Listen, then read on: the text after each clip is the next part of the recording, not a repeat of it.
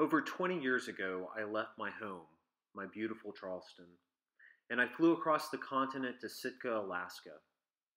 I knew no one and had nothing more than a suitcase and an acceptance letter to Sheldon Jackson College. Before I left, a friend of mine, who was a little older than I was, told me that it didn't matter where I went, that I'd find that people were the same. She also said that sooner or later that I'd discover it was not people that I was trying to escape, but myself. She was right that we carry ourselves on the road, but she was wrong too. My year on Baranof Island transformed me in so many ways. I met Joel McDonald, one of the closest friends that I've ever had. I saw the natural world in an entirely new way, and I had numerous life-changing experiences. I'm remembering Alaska tonight because I'm preparing myself again to embark into the unknown. Also, today I said goodbye to Sumter High School one more time.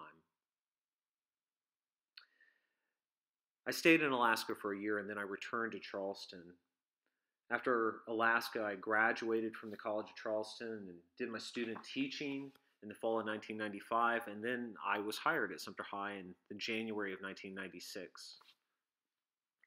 When I first went to SHS, I knew that I would only stay a couple of years.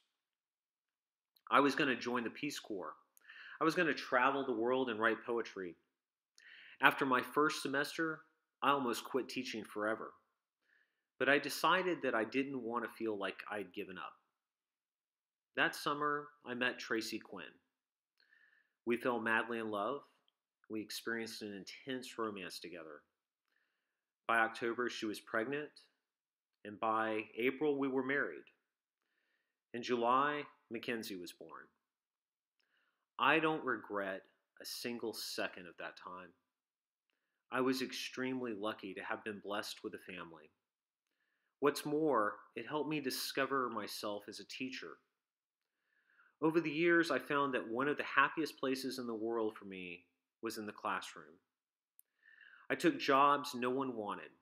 Broadcast media? Sure. Journalism? Why not? Theory of knowledge? Of course. And I realized that I could control the curriculum. I designed my courses. I worked with my students, and we adapted together. For 20 years, I've been able to discuss ideas and literature with teenagers, and I was paid to do it. How incredible is that? When I left at the end of last year, I was intent on beginning my journey in August, but I had the opportunity to return to help a friend and also to help students.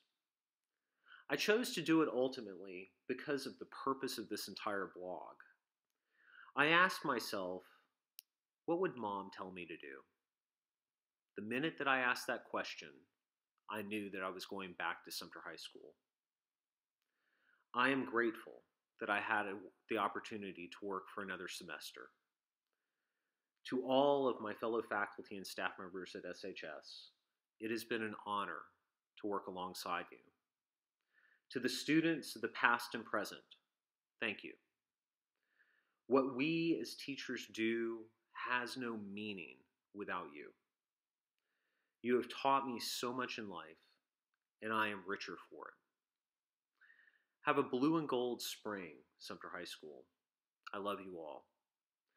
Until my next post, keep looking to the heavens and seeking your own star.